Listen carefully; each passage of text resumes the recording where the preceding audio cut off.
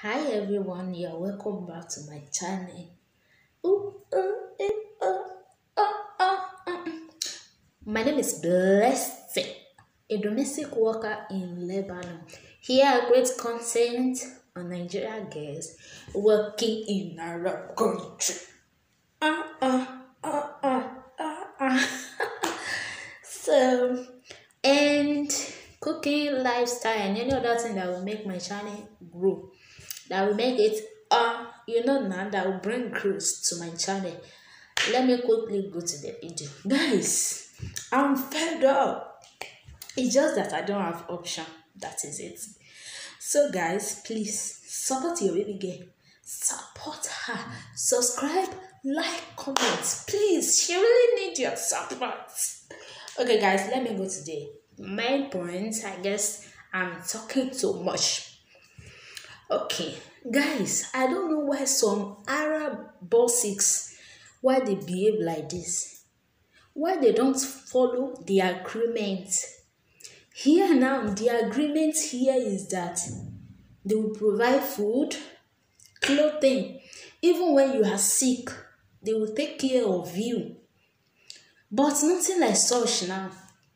Imagine some of the maid working under you, be working, let me say 365 days in a year, working under you. You cannot even buy Panadol, paracetamol for her. I don't know why they do that. Like my own now, what is in my agreement? Look at this now. To give 1 day of rest per week in the house. You see? They are asked to give 1 day off, which I don't do that. I worked Monday to Sunday. At times, I would just sit down and said, is this thing right? Here again now. So guys, the agreement here, I guess I'm shouting. The agreement here said that if she wants to buy something on her own with her own money, allow her to buy it. I don't know, maybe some other country, but here in Lebanon, some of the boss won't allow you, even if it is your money, they won't allow you. They will be questioning you. What do you want to use it to do? What do you need it to do? They asked them here in the agreement, they said the boss should buy clothes for them. That is suit for working. No clothes, no food, no hygiene. Imagine that. I don't know. The agreement given to you, you must follow all the agreements. That is what we call agreements. I don't know why they don't follow the agreement.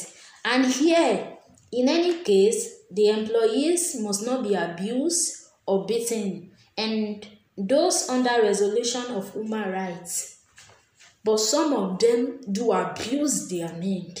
I don't know why they follow this. I don't know why they don't follow the rules. I don't know why they don't follow the agreement. And here, if you look at the agreement, you sign, the employee will sign. Imagine that. God have mercy. The reason why I'm saying this.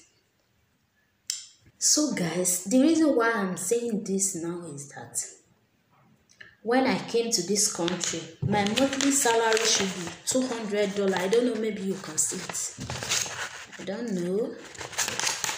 Let me see. $200 per month.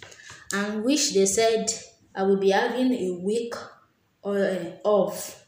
So, but now my boss pay me 4 months normal salary, which if you convert that $200 like to Nigerian money, that is maybe 84 according to the dollar rate. But according to the dollar rate then should be 84, 86. She paid me for 4 months. The rest, she said she cannot pay again. You see that? She said she cannot pay. She reduced 17,000 in Nigerian money out of my salary.